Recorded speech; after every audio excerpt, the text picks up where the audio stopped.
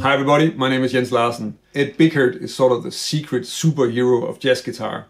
You probably haven't heard of him unless you're around people who've checked out a lot more jazz, because then you'll only hear about Schofield and George Benson and Wes Montgomery, Joe Pass, people like that. But as soon as you start digging a little bit deeper, then Ed Bickert is probably one of the first names that's going to pop up. He hasn't done a lot of sort of work with more famous musicians, so he's on 2 Paul Desmond albums. I think that's probably where you're going to find him first.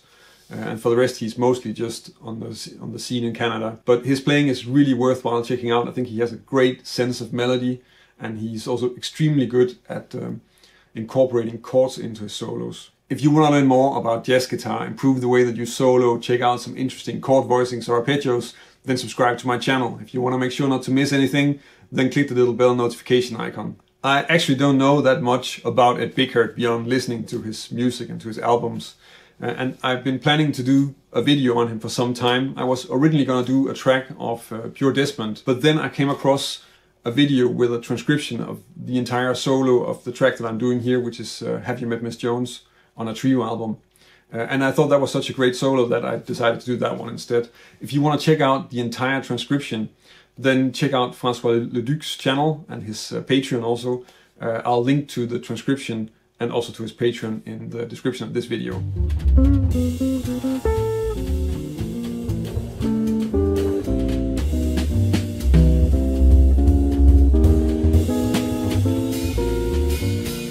As I said in the beginning, I really like how Ed Bickert has a really strong sense of melody and also how he's using chords. And this first example is really the perfect example of this.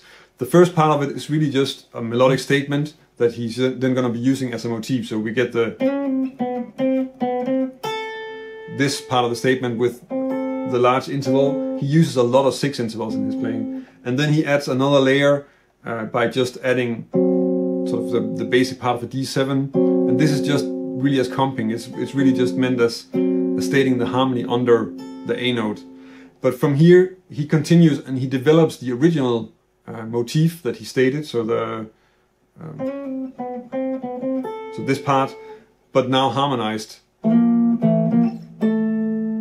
then moving on into the next part of the solo. So he's really sort of blurring the lines between when something, first we get a single note melodic motif, then we get some comping under that, just one chord, and then he continues with the development of that motif, but now harmonized. In the second part of this example, Ed Bickert is really starting to change the harmony. So this is the last 4 bars of the form, and usually that would just be sort of 2 turnarounds, so like A minor, D minor, G minor, C7, and then some sort of 1, 6, 2, 5. The bass player is actually the bass player is Thompson, and he's playing just the 3, 6, 2, 5, so A, D, G, C, and then a C pedal, which he also does in the theme. So because this is the first chorus of the solo, so we're kind of still building up a bit, and most of this is in 2, and there's really room for more to happen still. But the way Ed Bickert is playing this is he's coming out on the B flat 7 at the end of the first part, and then he goes to A minor, and then the way that I would interpret the first 2 bars here is really just A minor and then A flat minor, because he plays this triad, so a B triad, which could be like an A flat minor, G minor. Normally you would go to C7, but what he does is he actually just goes back up, so you get the B triad again, and then back to the A minor, so to the C triad, which is then, you can think of that as being an A minor in bar 3 or an F major 7 that's incomplete.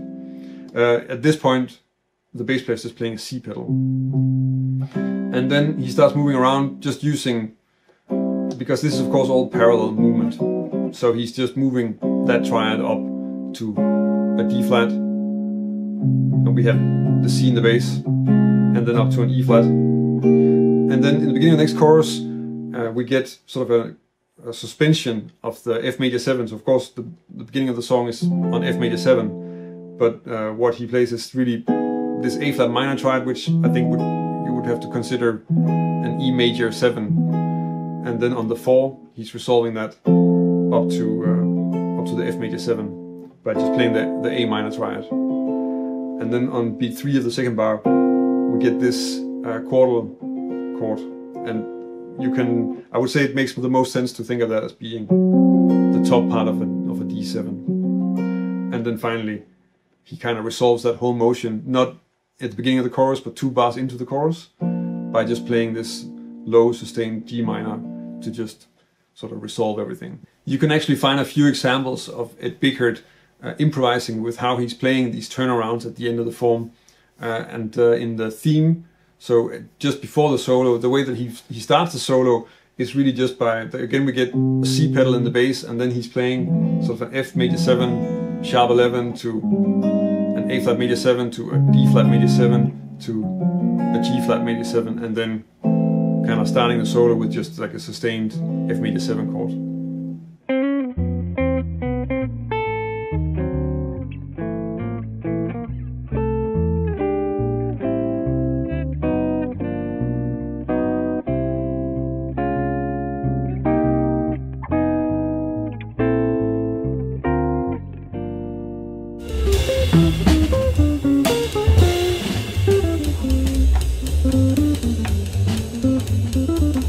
This second line is coming out a few choruses later, and then I'm again including the last part of the chorus simply because I thought it was a really beautiful line where he's managing to really spell out the changes of the final turnaround and displays the harmony only using a few notes per chord. So on the F major 7 he comes out with first just the 7, so the E, moving down to the flat 9 on the D7, and then up to the C, resolving the E flat down to D, and then going to the flat 9 on the C7, so the D flat, and then up to the 7th, and then adding the 13, and resolving that on the 1 of the next chorus with an F. The next part of this example is extremely simple. It's just a diatonic melody, but it's also extremely strong. And it is so strong that I'm wondering if it's actually a quote from some song that I don't know. Because it seems almost unbelievable that he's just improvising it. So he comes out on the F, and we have this sort of one note statement, and then we get a response to that that's like a descending Coltrane pattern, a C major Coltrane pattern. And notice that, of course, if you just do, that's kind of boring, but rhythmically there's a lot more happening. Then the C is used in the same way as the F, but now he's just making the variation of repeating it. Then we get another, well actually it's kind of another Coltrane pattern as a descending movement. So we have,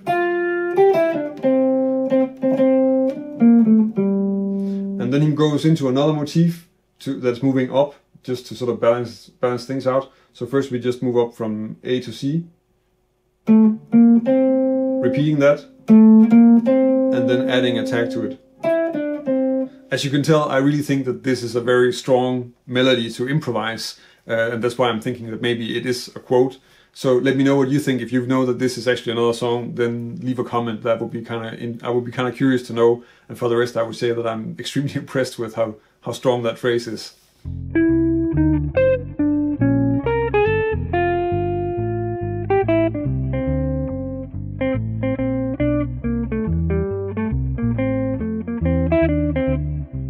The reason that I can keep on publishing videos every week is that I have a community of people over on Patreon that are supporting the channel.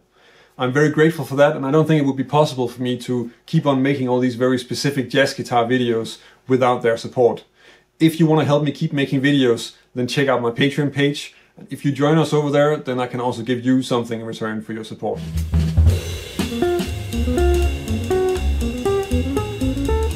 Applying another meter or using other meters on top of the 4/4 is actually also something that Ed Bickert does really often. And I didn't really talk about that in the 2 previous examples, but this example is really about that. So he's using a 3/4 pattern on top of the 4/4, and in that way just sort of making phrases move around and displacing them, and at the same time still making sort of a coherent melody and resolving it in a natural way. I think this is also quite a fascinating phrase in that respect. So this is in the drum chase. He's coming in on the bridge on the B flat major 7, And the first phrase is really just a leading note up to the root, so to the B flat, up to the 5th of the chord. Then in the next bar we get an A flat minor, D flat 7 to take us to G flat major 7. And the way he does that is that he's playing, I think it's pretty much like just thinking the D flat 7, but he moves up the lower part of these two so that you get a leading note up to the B. So B flat up to the B or the C flat, up to F, which is kind of spelling out the D flat 7. Then this resolves to G flat major 7, and here he first has again a leading note to B flat, because then we move that down again. So now we have leading notes to the 3rd of the chord, and then going up to the root. And from here, this needs to move to E minor. So he does that by moving the 2 lower notes up a half step again, and then we get a leading note to the B, which is the 5th of the chord. And then again up to the same G flat, or in this case it's more like an F sharp on the E minor, so the 9th. So this is also just moving in a pretty elegant way through the changes, which are essentially Coltrane changes. And then he needs to resolve this. This is now becoming a part of a 2-5 to D major. And the way he does that is that he's using the E minor, then kind of turning that into F minor, and then moving it up to an F sharp minor, because that works really well as a way of getting to the D major 7, which is similar to what he did in the first example with the chords, where it's this kind of movement.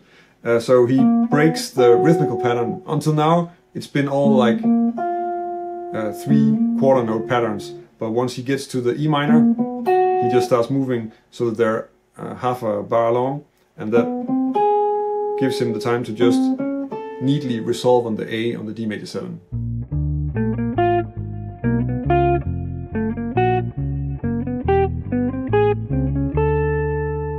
If you want to check out another video on a guitar player with a unique and extremely strong sense of melody, then check out this video where I'm analyzing some phrases from a Kurt Rosenwinkel solo. If you want to learn more about jazz guitar and this is the first time you see one of my videos, then subscribe to my channel. If you want to help me keep making videos, then check out my Patreon page. That's about it for this week. Thank you for watching, and until next week.